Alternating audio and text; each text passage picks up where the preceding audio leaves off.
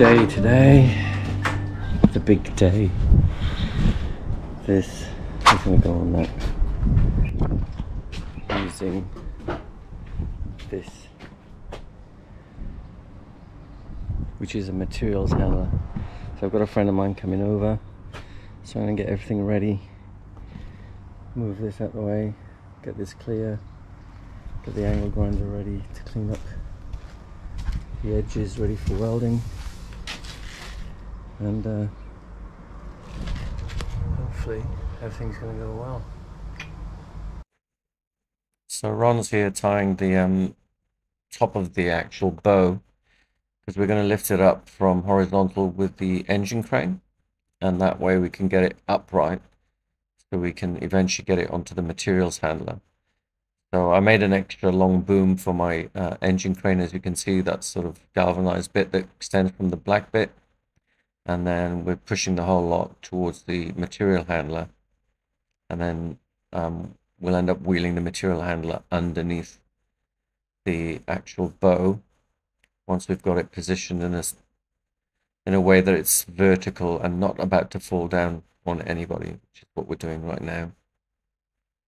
So there's the material handler being put in place, the engine crane being removed, and now we're trying to work out how to stabilize it at first by the looks, and then we're going to raise the forks up to actually support the bow with the materials handler. You can see we're tilting it onto one side because there's these extra legs that you sort of open up to give it even more stability, and then you can see the forks going up there. It's actually a really good machine. It needs to be on level ground to make it safer, but it's rated 300 kilos and it can easily lift this bow. It just made it so much easier. It was definitely worth hiring. It would have been a lot more wobbly with the engine crane, and the engine crane or engine lifter would have had a limit to how high. I think it was on the limit where you can see it now at that angle. But that materials handler, or sometimes called a duct lifter, I'm assuming they lift ducts for air conditioning or something, I'm not sure. But yeah, very worthwhile tool if you're doing this on your own, and relatively easy to use. What's happening now is we're re-offering the frame to the bed, if you like, and getting those tines on the forklift part, those yellow ones, clamped to the actual bow itself, or the frame, to make it more rigid and to basically stop it from leaning one way or the other, and trying to get it as horizontal as possible, and then clamping it to the bed.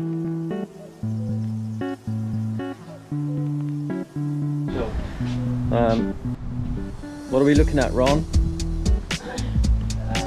Look how good these measurements are. It's almost flush with that. So the composite panel will sit in there, Ron. Yeah. So literally this is just over 30 mil, so I've got plenty of room for gluing. Yeah. And then that'll be a cover plate going on top of this. And those panels I showed you in there, they'll go up to here somewhere. Yeah. And hold the panel that sits there. Okay. So just showing how it's being held up at the moment.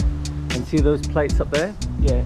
So the composite panel will sit on top of that SHS, just behind that little triangulated piece. Yeah, yeah. And that will tie in all the way to the front one. Okay. Does that make sense? Yeah. That should be good. That'll be very rigid. Yeah, I thought so. Hopefully the tray can take it as well. Alright, so I'm going to put this back on time lapse in a minute. So here we go. Time to mark out the grinding spots. Yeah, those two. That one and that one. You can see how they're starting to bend. That one's not so bad, but this one's bending in the middle. Yeah. And they're the trestle tables to get it up that high. Yeah. So it's all set up. We've done everything we can to get it as square as possible, 90 degrees to the bed, perfectly from side to side. It's within a couple of mil each side. The tray is not particularly straight, so I'm trying to base it on an average of all the two. You can see there's a little bit of a rise there, and it levels off on the edges. ready to be welded. So that's what I'm about to do now. And yeah, hopefully she'll stay exactly where she's supposed to be. It's really well clamped. I might even tack weld these on somewhere just to make sure it doesn't move at all. And yeah, there we go. Onwards and upwards, ready to put the second bow in tomorrow.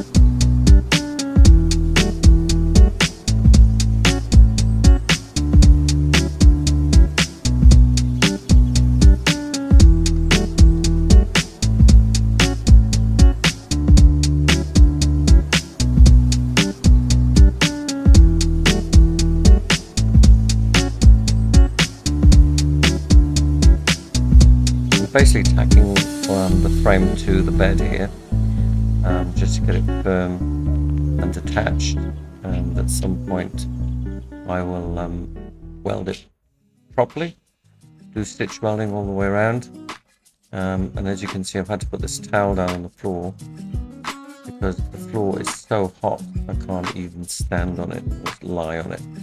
It was absolutely boiling. I had to transfer it from one side to the other. Put it under my knee so I could kneel down and feel without burning my kneecap.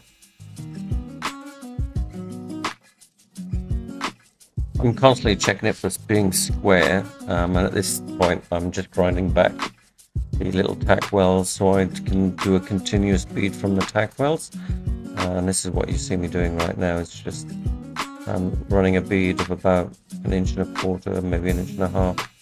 And I do this all the way around, underneath and on top, and you can see me doing it underneath there. Obviously the material handler is in the way, so there's a couple of welds I could not get to underneath, and later on I moved the actual materials handler. As you can see there, the wind is picking up, and I've had to put my temporary windbreak, which is basically a window screen with a towel over it, just to minimize the argon being blown away while I was welding, because I prefer welding with gas.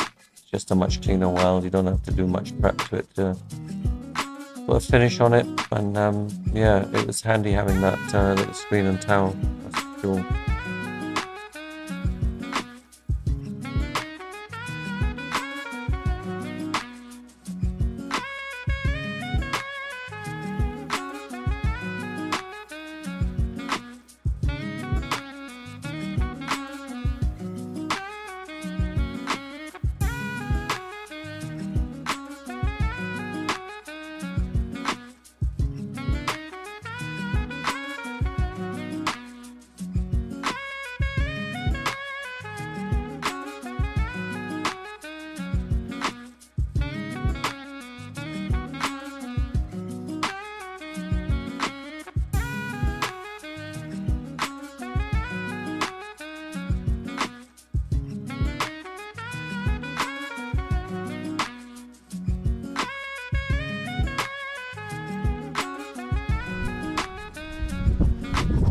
So everything's pretty much welded up.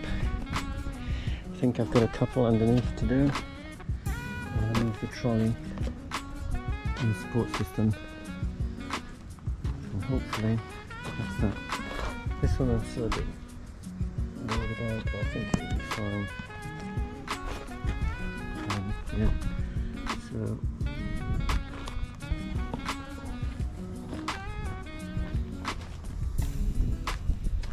all these are in, nicely done. And, yeah.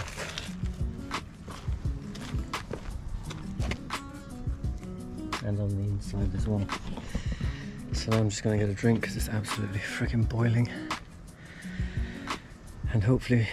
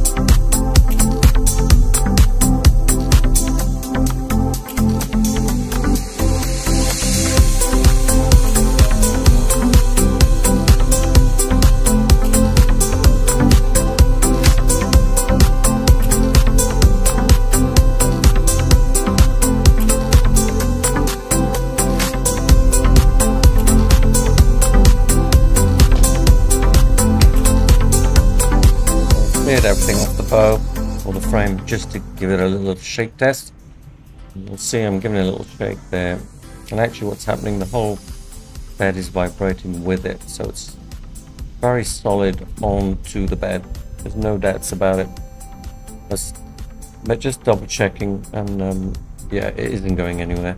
And with the way the panels are going to glue on there, that thing isn't going to move.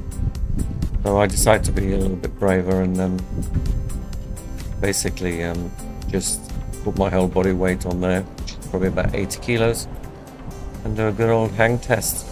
As you can see, no issue. That movement is the whole tray bouncing up and down, not just the actual frame itself. So I think the job absolutely well done. That's success. I'm happy with that. Solid enough. Time for a break. It's so hot. Need to finish off the other one. But good day's work today. Good day's work.